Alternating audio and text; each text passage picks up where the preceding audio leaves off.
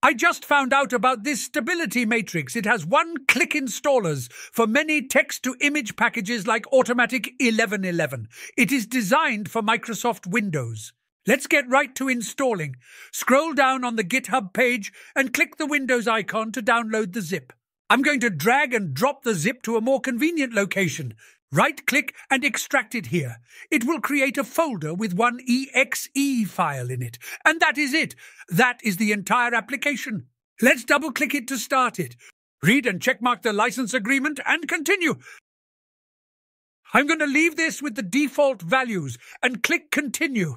For the first-time setup, you can pick one of the stable diffusion web UI applications from this list.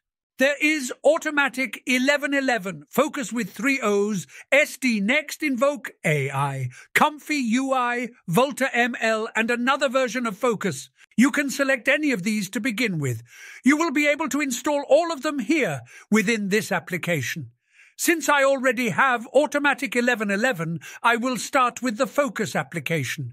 I'm going to click on Foocus and click Install. This will install all the dependencies and required files and default model needed to get the application running. Once the install is complete, the application will be ready to launch by clicking on the green Launch button. So let's click on the green Launch button. This will launch the Python file and show the shell output here. It will also download the models on the first run. And then it will automatically launch the Gradio app. I will use the same prompt I used with the PixArt app from a previous video. And we have the duck sliding down the water slide. We can also provide an input image and select advanced options. I will select quality for performance. In the Style tab, there are a whole bunch of styles. I will select anime and futuristic retro cyberpunk and game fighting game. I've no idea if I'm supposed to be able to select multiple or what that will do. Maybe I should read the documentation. Or instead, I can just click some random buttons and just see what that does. The Advanced tab has a link to some documentation with details on how the different options work. Anyways, let's go ahead and generate. There is the first picture. And the second one. I like it. There are settings for pixel resolutions and number of images to generate and so forth.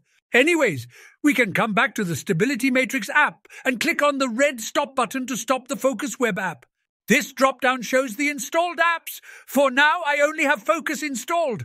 There is an Inference tab which looks like is a text-to-image generation page, which appears to be a place to generate text-to-image from within this app.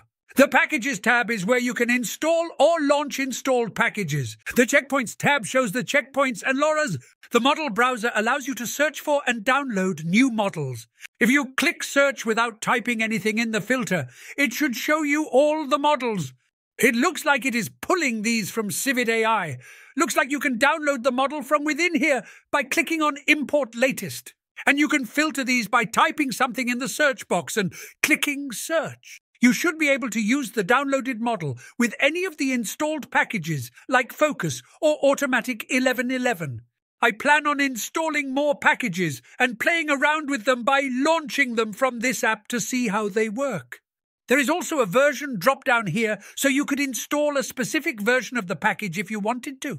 Some of them have a branch drop-down, which looks like would correspond to a GitHub branch that package must have on GitHub. Anyways, I just wanted to share this here, as I never knew this thing existed. This Stability Matrix application was designed for Windows using C#. It is the same programming language used for the DINet UI app I created. The one I created was using C# for Windows Forms. This one is using C# for WPF, which allows for a more modern and cleaner user interface, as we see here. This is also similar to that Pinocchio application, except this one is open source. Anyways, that is all for today. Thanks for watching.